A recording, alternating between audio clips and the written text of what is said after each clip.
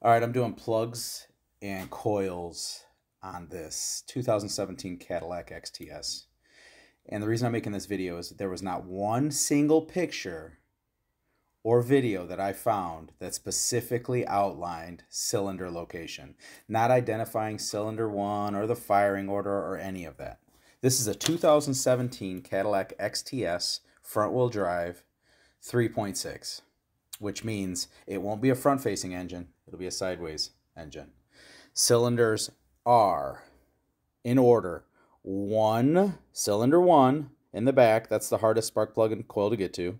Cylinder 3 is next to that. That's the center one in the back bank. And then cylinder 5 is the one on the driver's side by the firewall. And then it goes 2, 4, and 6. So many pictures I saw had that one as 6, this one as 6. They were saying it's 1, 2, 3, 4, 5, 6. Some were saying it's 1, 2, 3, 4, 5, 6. None of that is right.